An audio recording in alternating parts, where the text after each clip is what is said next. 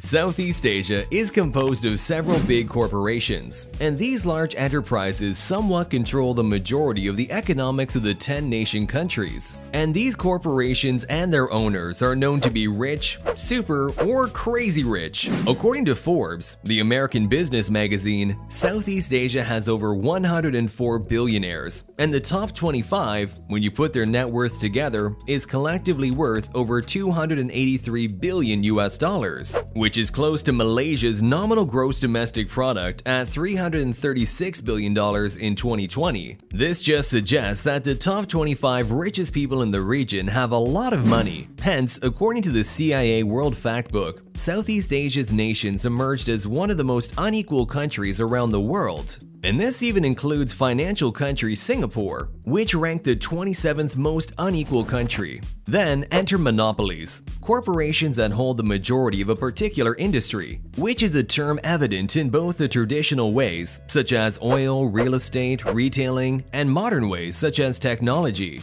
There are hundreds of corporations, and we mean just hundreds, maybe thousands, but the top 100 corporations hold a huge chunk of the entire industry around Southeast Asia. Take for example in the Philippines, one of the largest corporations, SM Corporation, which is the most valuable company. Often known for dominating the shopping industry, it has been reported to have over 78 malls across the nation, which might not seem like a lot, but among Southeast Asia, SM is one of the largest mall operators across the region after it has a combined 9.24 million square meters of gross floor area. If that doesn't sound like a lot, well, 1 million square meters is the equivalent of 186 football fields. But here's the thing, SM is far larger than we know, and its owners, the so-called Tsai family, are rich. And when we say rich, we mean that combined. They are among the richest around the world. But before that, let's look at SM from above. SM has a large presence in 3 industries. First was retailing, second is banking, and third is property development. The bank BDO, which is majority owned by SM Investments, is the largest bank in the nation in terms of assets after it registered over $69.7 billion. Its property development is also the largest in terms of market value. Actually, it is far larger than the next 6 companies. Even the next 6 companies combined, SM subsidiary property development company, SM Prime, is still far larger with $22.5 billion in market value. And actually, these 3 entities are just among the many more other corporations that SM holds. Now, enter corporate ownership. According to this document by SM's website, among the biggest shareholders of this corporation have the last name of Tsai, which is basically the founding family of SM.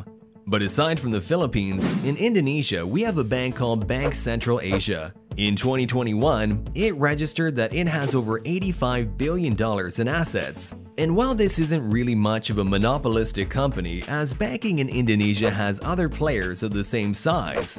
But what makes BCA different is that it made 2 people rich. Very rich.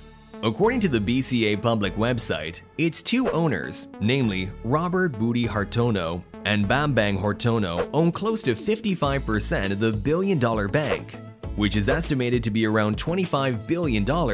But these 2 are not just banking people. They have businesses in the tobacco industry, e-commerce industry, tourism, and even sports, to which most of it they own privately. Hence, both of them are worth over $42.6 billion, which makes the family the 33rd richest people in the world. Now, there are far more than just the 2 corporations. SM and BCA are just prime examples of how 2 corporations control a massive amount of money and market share in a nation. Singapore, Malaysia, and Vietnam have a lot of these crazy rich Asians, controlling mostly a huge share of traditional industries. But with today's changing landscape, we are seeing a huge shift in the region's richest. As emerging companies like Grab, Sea Unlimited, and GoTo Group, the share of modern companies are growing. But with the rise of these, there also comes the rise of the owner's wealth. Forrest Li and Gang Yi, the owners of Sea Limited, emerged with a combined net worth of almost $20 billion. Surprisingly, considering the company is relatively new compared to its traditional peers. With Southeast Asia becoming a richer region, we need to help alleviate the inequality and enable inclusion for everyone, not just to a few people.